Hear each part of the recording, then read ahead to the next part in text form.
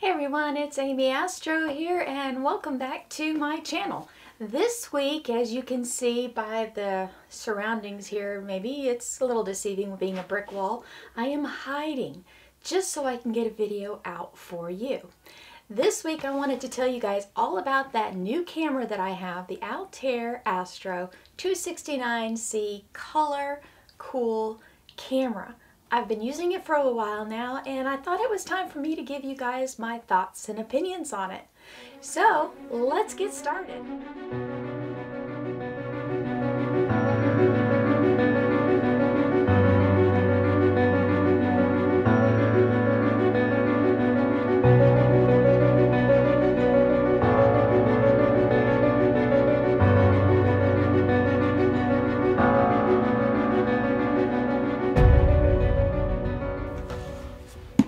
So first off, when you receive your camera, it comes in this really nice hard shell carrying case. They really want to protect their investment on this camera, so you don't have to worry about how it arrives in shipping.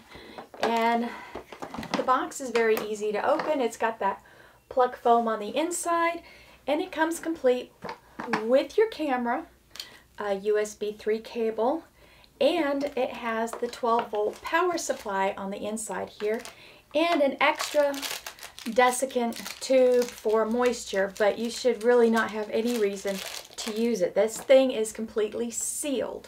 So a little bit about this camera, because everybody wants a few specs, and I'm not going to overly charge you guys with a bunch of specs, but this is the Altair Astro 269 Color Cool. It's the TEC, which is the thermoelectric cooled, meaning that it needs a 12-volt power supply to run the cooling function of it.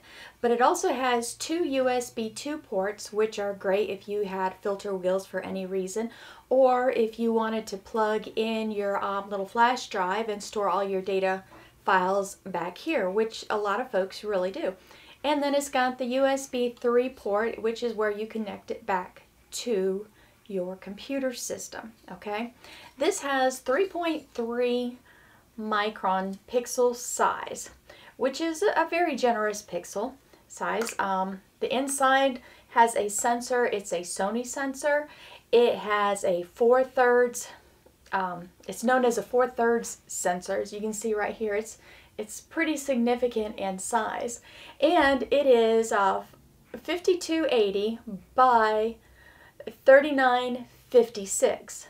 So very good size, very good size. All right, this has a 4 GB memory RAM stored on the inside. So the benefit of that is that your images will travel quicker from the camera to the computer, which, not having all that extra lag, helps you with one other thing that you don't really think about, and that would be your amp glow, or people call it by so many different ways, but let me just describe it. That's that starburst bright effect that you get on the corner of an image or on the top of an image, and it's like a starburst and it comes across. And typically the longer your exposure, the more pronounced this gets, to the point where it turns out really white and it's like blown out, it's data lost, and you have to crop that section out of an image.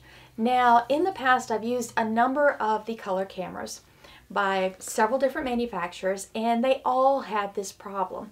And really that kind of turned me off of one-shot color cameras, and I decided to stray off and do mono, which is, you know, really kind of my preference. But then I got this camera, and I thought, you know, there are nights, a lot of them lately, where you just don't have enough time to collect all the data you need. So it'd be a bit faster if I could just do one-shot colors sometimes. And that's when I picked up this camera. Now let me tell you, this camera is the first one-shot color camera that has impressed me. And why did it impress me? It has very little noise in the images. You know, they all have noise, but this one is noticeably less than the other one-shot color cameras I've used. And you know what was absent from all my images? The glow. The starburst on the side of the images. That was really quite shocking. I started out with a 1-minute image and didn't notice anything, didn't have many hot pixels.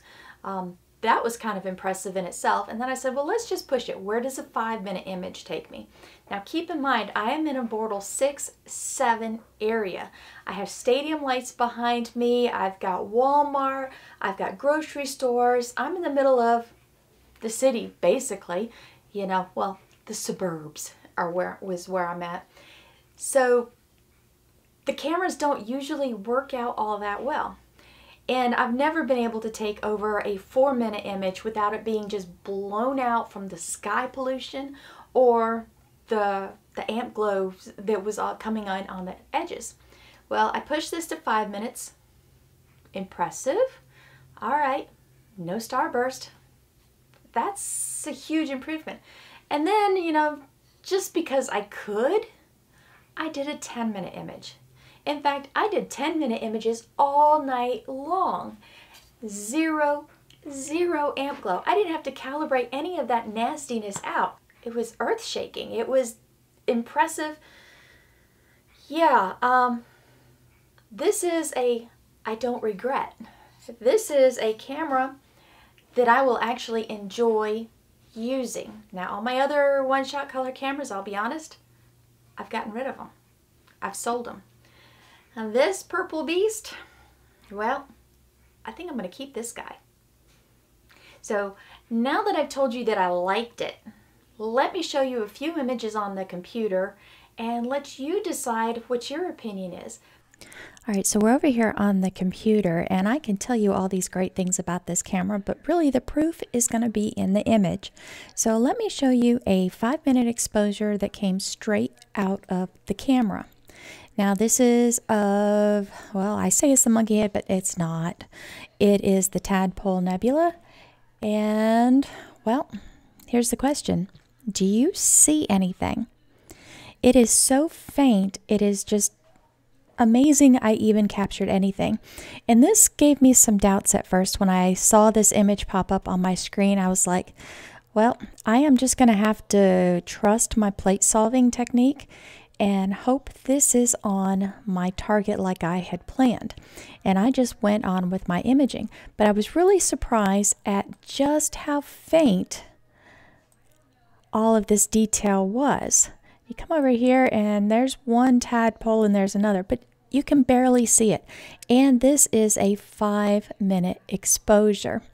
Now I'm going to make this a little bigger and we're going to zoom in some. You see, I do have some hot pixels, but they came out rather easily with the cosmetic correction. I have nice sharp stars, and really this is a good image for 5 minutes. And I want you to look at this image from corner to corner here. There's no glow. There's none whatsoever. But let's take this one step further and let's just do a histogram transformation stretch on it real quick, just to prove to you what it is. Let's see, that's this image right here, and you can see it's not stretched yet. I'm going to do a live view here, real time, and I'm going to stretch it just a little bit more. And I want you to look for the glow on the edges. And the more I stretch this, you would be normally on a normal camera. Normal. Every other camera I have ever used in my life, you would see that glow on the edges. And the longer the exposure, the bigger the glow. It would come towards the center of the image, and a lot of times you would only have the very center that's usable. But this image is usable from corner to corner. And that really impressed me because, like I said, I've never done that before. So this is a 5-minute exposure, but let's see what a 10-minute exposure looks like.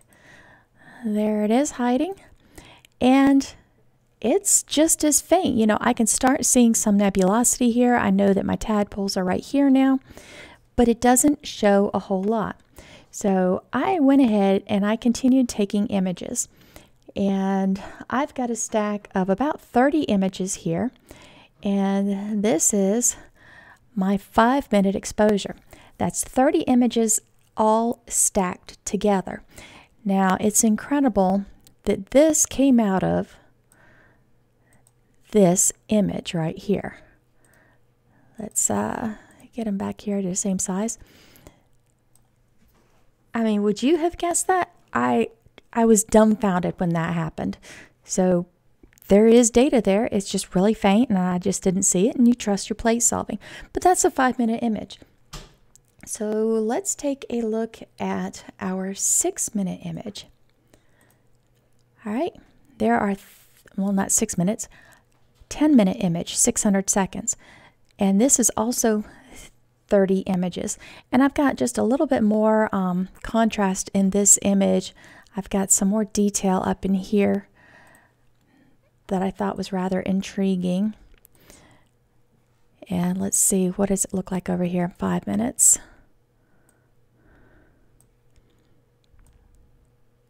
There it is. You can see it right there. But I think you can see it just a little bit better there with the 10 minutes.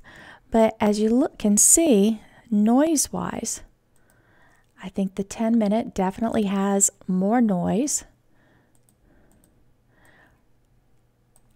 And it's really a noise quality. It's larger noise pieces, smaller noise pieces.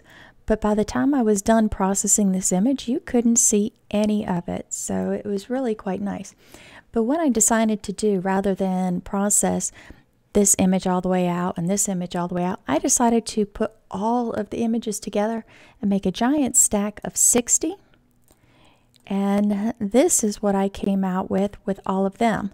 So I've definitely got some more color going on and some more light and dark differences. But overall, I was really impressed. And I'm going to come over here, and this is what my final image looked like after I got done processing. Alright guys, so what did you guys think about that? Is that a camera that maybe you'll be interested in the future, or nah, not really? Really, every camera has, up to the person that owns it, its personal preference, personal style. This one just happened to strike my fancy. My other ones did not impress me, and they are gone. They are no longer in the drawers or anything. I just left them. So guys, if you like this kind of video, don't forget to subscribe below, hit the alert bell so you know when I upload new Astro related material.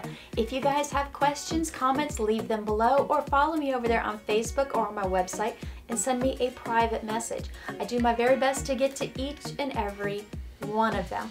And those of you that I have talked to in the past, you all know I'm usually pretty quick at responding to your questions. Alright, so I'm Amy Astro. I appreciate you spending your afternoon time with me watching this video, and I look forward to seeing you all in the next video. And until then, I love all of y'all. Goodbye.